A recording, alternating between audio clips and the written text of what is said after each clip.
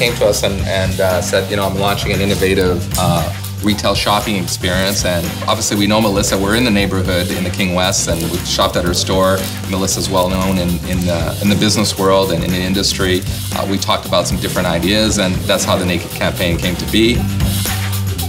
Our client, Gotstyle, is just starting a new form of shopping on Skype, which is pretty new in the marketplace, but the technology works, and this was a great opportunity to sort of take that idea and turn it into something creative, and in terms of promotion and marketing, should be brilliant. We wanted to launch Skype shopping. We wanted to do something really special, so I thought the partnership of us two would make sure that we really hit something out of the ballpark. She's very much about, obviously, men's clothes and style, but also about innovation. And we wanted to help her with that, with some innovative ideas and an innovative commercial that features a naked man.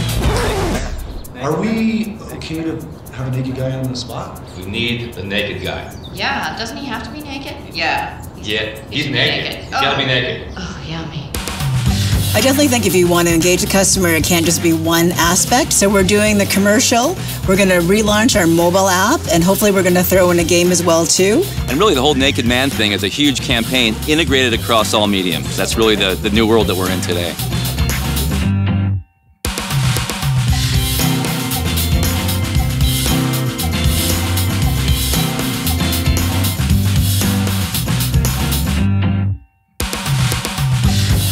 It's like a fun and cheeky way of playing with the idea that guys are really busy, guys really need clothes fast sometimes. Everybody wants to be part of something interesting, integrated, big, and it doesn't feel like an ad. It's not trying to sell people, but it's more or less entertaining them and giving them some value. Oh yeah, like, I used to live in an apartment, so that was like every day.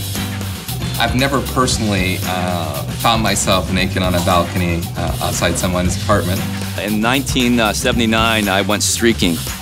Did the classic last day of school, ran through the cafeteria in our naked man suits. So, been there, done that.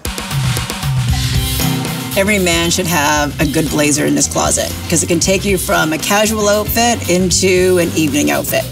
I love a beautiful jacket. I like cardigans. I like cardigans a lot. I usually like to wear them. I feel a little more comfortable in it sometimes. Yeah, watches have always been a big deal for me, so I think I have a nice one. For me, shoes. I'm all about the shoes. Like, you've got to have good shoes. You know why?